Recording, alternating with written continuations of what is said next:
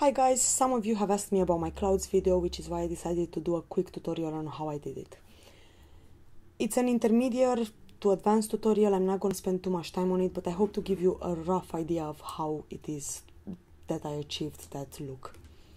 So you're going to start by gathering some pictures of clouds.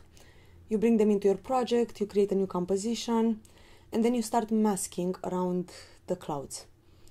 For this project, I'm just going to duplicate my files, but you guys can go for different pictures if you want to, and I encourage you to do that.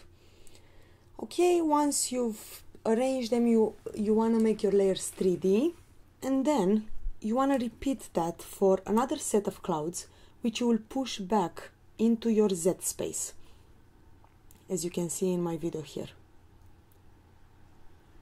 You will do that as many times as it takes. I think I had about 60 pictures of clouds for about 2-3 minutes of video, and then I obviously repeated those, as you can probably see. It was done quite a while ago, so I'm not entirely sure on all the logistics of it, but anyway, this is the idea. You push them back into the Z space, and then you create a camera, and you just keyframe the position, your Z position for that camera.